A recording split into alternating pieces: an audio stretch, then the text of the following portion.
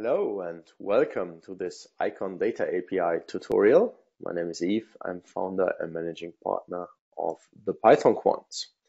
Today's tutorial is about basics. In particular, we're going to cover symbology. We'll talk about rigs, also chain rigs, conversions between different symbology types.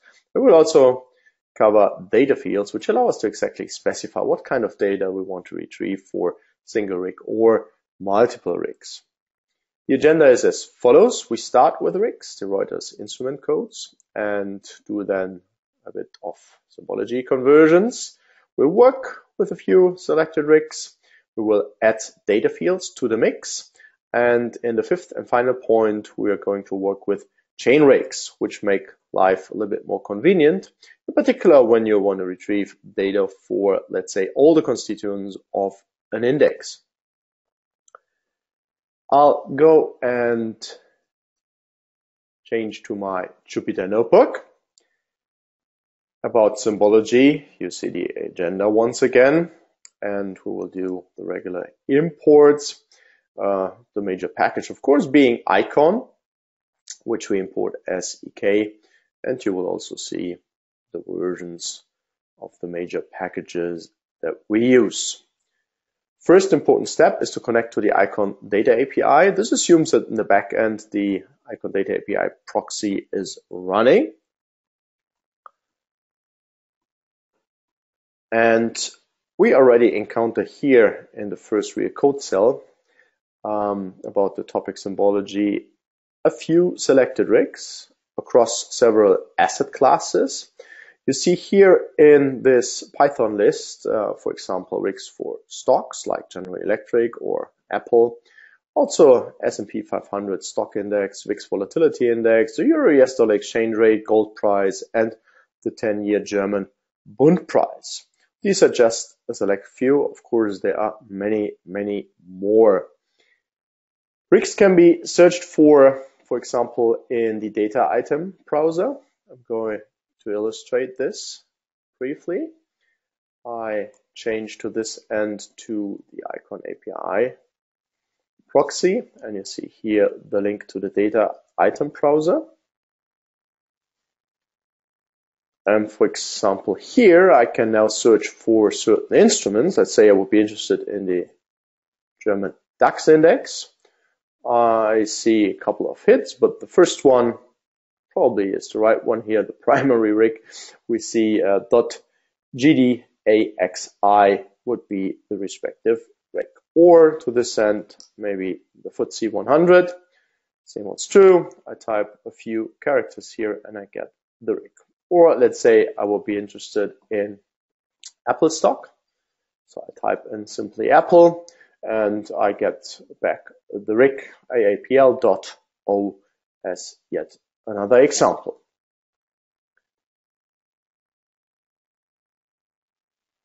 So really easy to look up certain rigs here via the data item browser. Close this. This is the running, of course, in the backend. Now some symbology conversions, because there are different symbology types that we encounter in financial markets. The ability to map between these different schemes is pretty useful. So depending on which data sources you're working with, you might get a different symbology, but it's kind of straightforward to convert with the help of the Eikon Data API from one type of symbology to another one. The major function we are going to use is get symbology from the Python wrapper package Eikon. And of course, we can always look up the docstring, the help text via help. And to see here, we can provide a single symbol or a list of strings representing symbols. We specify for which symbol type we are coming and where we want to go to, like to symbol type and a few more.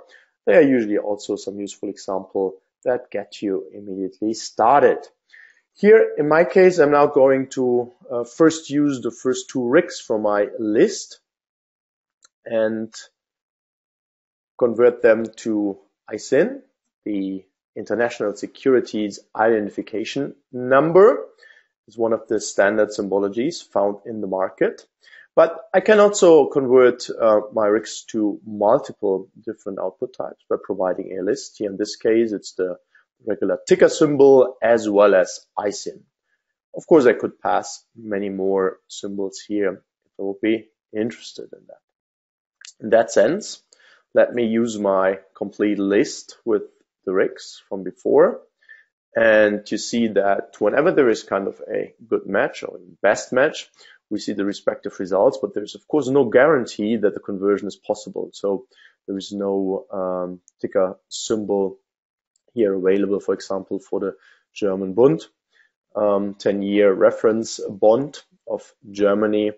And also in some other cases, we see not the number values. For some cases, we also get the error reason that we can easily look up here in the error column. Of course, other symbol types such as CIDL can also be converted to RICs or ISIN, so it works in all directions if you like. And when we have the CIDLs, which stands for Stock Exchange Daily Official List, we pass in this list and you see we end up in this case here with a column representing the ISINs here, all Great Britain oriented, so UK. We also see here the respective RICs that we can use to work within our environment here and to specify for which kinds of instruments we want to retrieve data. They help us navigate the whole Eikon data API ecosystem as well as the whole Eikon system if you work with what we've seen before, data item pricer, or with the desktop application, for example. So let's assume that we start with a few ISINs.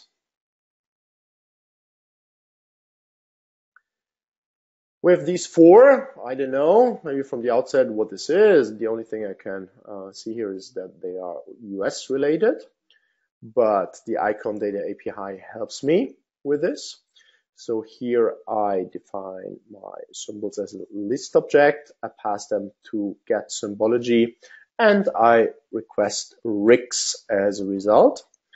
And you see how convenient this is. And now we notice immediately which stocks we are dealing with Amazon, Apple, Facebook, and Intel Corporation. We can now use the results here to retrieve historical data. That's one simple example. I transform the results to a list object. I pass this new RICs list object, request close values, and I want to have end of day data from the 1st of October to the last day in January 2018. Once I've got the data, I can have a look at it. It's a standard pandas data frame, or I can have a look at the meta information, seeing that we have 84 data rows now in our data frame for the 4 stocks. From that on, we can use the power of the Python data science ecosystem. For example, we can normalize data first and then use Plotly in combination with cufflinks to plot the results. So every single time series here starting at 100, and we see the relative performance over the time period, and that Amazon obviously has been outperforming its peers here if we define this as the peer group over the period for which we have retrieved data. Similarly, we can use the RICs now to retrieve news headlines. To this end, I use a little Python trick. I transform the list with a single object to a single string. This works as shown here, and this is exactly what I use in the get news headlines function. And in this string, R : represents, so to say, the RICs in my query.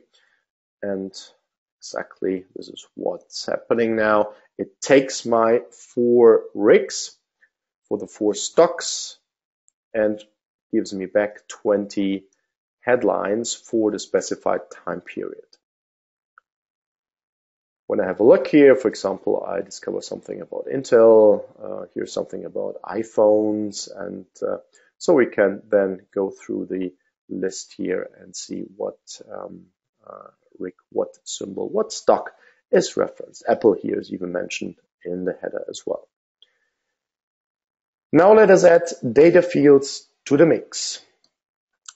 With data fields, we can specify for single or multiple instruments what kind of data we want to retrieve. Again, a little illustration based on the data item browser.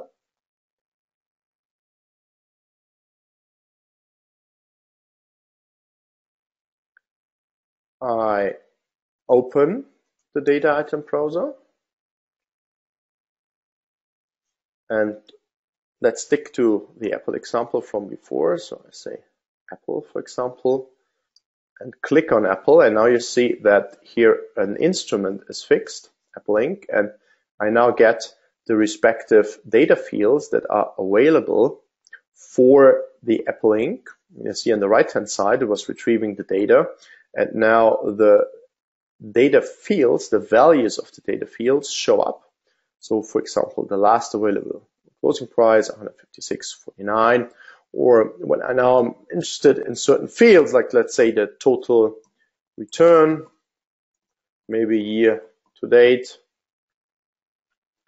we get here a couple of hits, not the direct ones. You see, it's also not case sensitive, so I could write year to date also in this fashion, but we see here two exact hits and two others that are related. So pretty convenient, and not only that I can look up the data here, the purpose I'm showing this here is that we can now take the single data items or fields as they're called in the API context and define the fields, one or multiple of these, like let's say total revenue, total return, net income, and so forth, and request the data programmatically. Maybe also in comparison to other instruments. Whenever I delete this here, we get back to all the data fields available. So here I also have now the overview for this rig for AAPL.O, Apple Inc., what kind of data fields are available. Getting back to the Jupyter Notebook, we now will use getData, which is the general data retrieval functionality. Of course, here also the help text. Instruments, a string, so for a single one, or a list object, multiples, and we can specify the fields. And this is what we now want to do. For our Apple stock, we're going to retrieve a few different data points. Here you again find also some examples of how to use it. I pass in apple.o as the rig, and then 5 fields: TR price close, volume, price low, total return year to date, and total return 52 weeks. Once the data is retrieved, I have my data frame object here in Python available. You see this is just a single line now with the 5 data points, latest available data. And if this error object is empty, we have no error. So we have specified obviously the correct fields, and for every field that we have specified, and for every rig, we have retrieved the data as required.